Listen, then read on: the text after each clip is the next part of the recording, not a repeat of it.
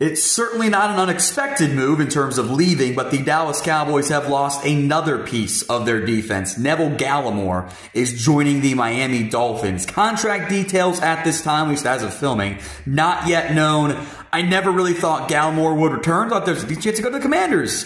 Frankly, instead, he is joining the Miami Dolphins. They are very thin as well at defensive tackle, so chance he can find an even bigger role than what he had with the Dallas Cowboys. It's not frustrating losing Neville Gallimore. It's frustrating not having done anything in free agency. I'm going to rant on that later tonight on the channel, so if you haven't already, hit that sub button right now.